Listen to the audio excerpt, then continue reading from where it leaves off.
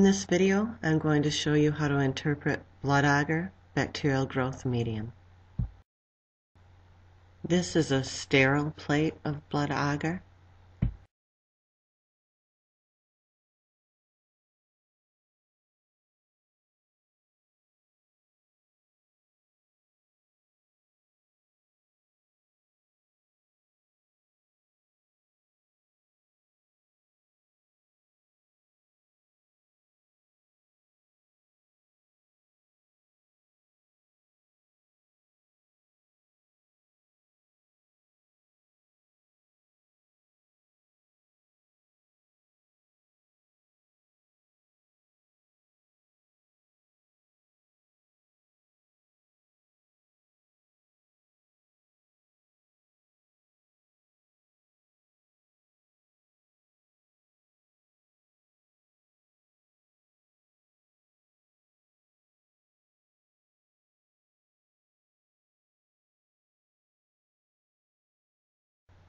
Here's the bottom of a blood agar plate, and although there was growth on the top portion, when I flip that plate over and look at the underside, I can see that the medium has not changed at all. It looks as if it were a brand new plate of blood agar.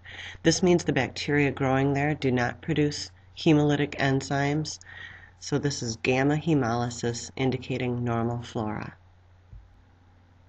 Now here's a different blood agar plate that has bacterial growth, and when I look at the bottom of this plate, the medium looks bruised. It has a brownish appearance to it. Here's another blood agar plate with the same type of hemolytic reaction. The samples plated on this blood agar were throat samples from two different lab partners, and both show alpha hemolysis, that brown bruising color. This indicates normal flora.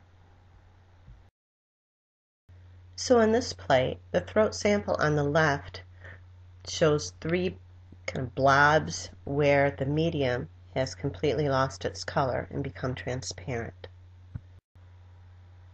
This is beta hemolysis. Beta hemolytic organisms can completely clear the color from the blood agar because they break down the red blood cells. Since we plated a throat sample on the blood agar for this video, we're looking for the pathogen Streptococcus pyogenes. Streptococcus pyogenes is a gram-positive pathogen. There are other types of bacteria that can also create beta hemolysis on blood agar. Some gram-negative organisms can as well, but to tell the difference between gram-negatives and Streptococcus pyogenes, we can look at the colony morphology. Colony morphology refers to how different types of bacterial colonies look growing on agar. Gram-negative bacteria growing on blood agar form larger colonies, large, round, flat, grayish or tannish colonies. We can see a couple examples on the upper left side of this plate. The two circles that you see of beta hemolysis were caused by gram-negative organisms. On the lower right portion of the plate, you see a large area cleared, and the majority of that area was cleared by Streptococcus pyogenes, which has a colony morphology of very small, creamy white bacterial colonies. Punctiform means very small, round. Beta hemolytic colonies. So to review, gamma hemolysis, which is no color change in the medium when there is growth, and alpha hemolysis, which looks like bruising, both indicate the presence of normal flora. These are normal results. Beta hemolysis occurs when the bacteria growing on blood agar have completely broken down the red blood cells. This makes a clear or transparent area in the medium where the bacteria are growing. There are several different kinds of bacteria that can cause beta hemolysis, but we've taken a throat sample, so what we're looking for is Streptococcus pyogenes, a pathogen that is beta hemolytic. So when we see a beta hemolytic pattern on blood agar, we need to look at the colony morphology of the bacteria growing there.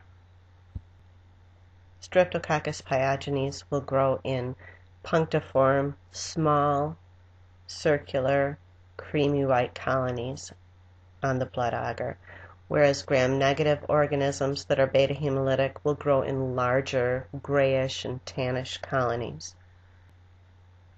If I see beta hemolysis on blood agar created by a bacteria that I suspect of being Streptococcus pyogenes, I can always isolate a sample of that strep on another plate and then do a bacitracin test. A bacitracin test would involve exposing the bacteria I suspect of being Streptococcus pyogenes to an antibiotic disc that has bacitracin on it. Bacitracin will clear the area of Streptococcus pyogenes. More seriously nerdy, amazing free stuff at ScienceProfOnline.com.